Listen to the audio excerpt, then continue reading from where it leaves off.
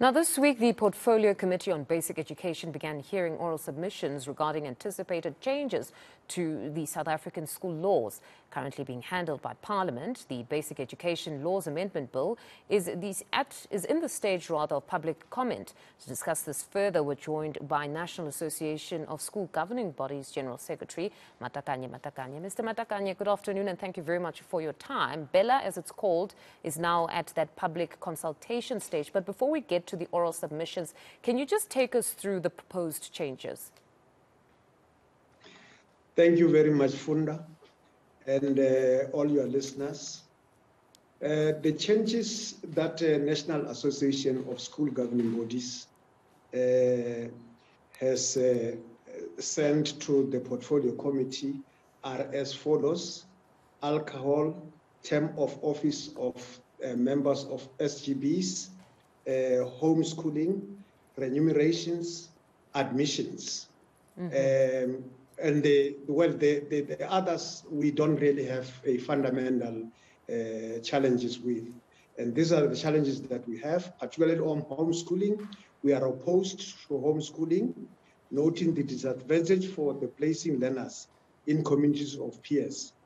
Only in exceptional circumstances should a learner be homeschooled if there is adequate contact and engagement with others in a similar age.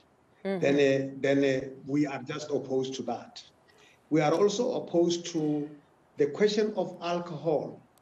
National Association of School Governing Bodies opposed considerably the context and wants to distance itself from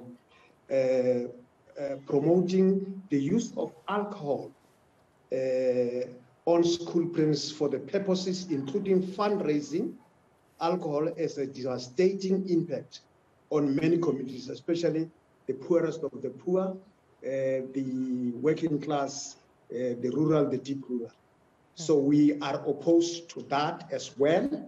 And remunerations, we feel that now remunerations of some schools, particularly in the rich schools, it will mean that now good teachers are going to leave the public schools because they don't have, we have two types of schools, the quintiles 1 up to 3 no-fee schools, and then quintile 4, 5 fee-paying schools. So teachers, they will leave in droves to go to those quintile 4 and quintile 5. It means that in the quintile 1, 3, and then we are not going to have good teachers. So we are opposed to that. We feel then the teachers must be remunerated the same. And then another contentious matter is the term of office of SGBs.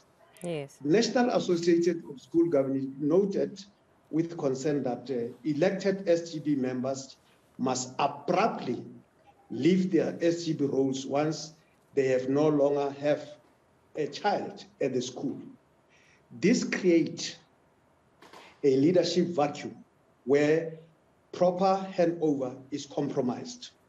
To solve a problem issue, NSGB seeks advice on retaining the elected members in their role until the handover takes place without compromising the SGB leadership in schools. So these are some of the areas that we feel they must really be considered very seriously. But lastly, the admission. We want to emphasize that now the language offering schools must be considered the learner population and their home language needs. Particularly the spirit of language offering had been captured in the Department of Basic Education. Incremental introduction of African languages is a priority program aimed at facilitating social cohesion, since linguistic inclusiveness is exposed in the South African Constitution and the National Development Plan. Then we feel that now, if that can be considered, then we shall have a better system of education in our country. And those are the few areas that we... Yes. Mr. Matakanye, then on financial disclosures, it seems that there'll be greater obligation on the SGB to take the school through the finances. Just talk to us about that. What are your views? Well, our views initially was that we are opposed to the financial disclosure in the sense that it is going to scare good parents away, because some parents do not really want to boast about what they have in public, you know. So we feel that now the good parents are going to be scared away by this disclosure.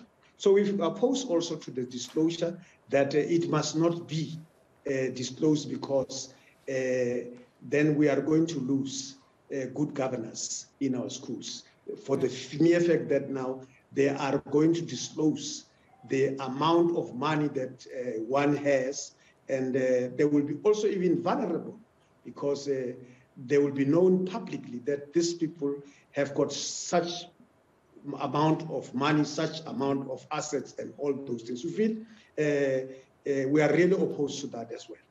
All right. Mr. Matakanye, thank you very much for your time this afternoon. That was National Association of School Governing Bodies General Secretary Matakanye Matakanye.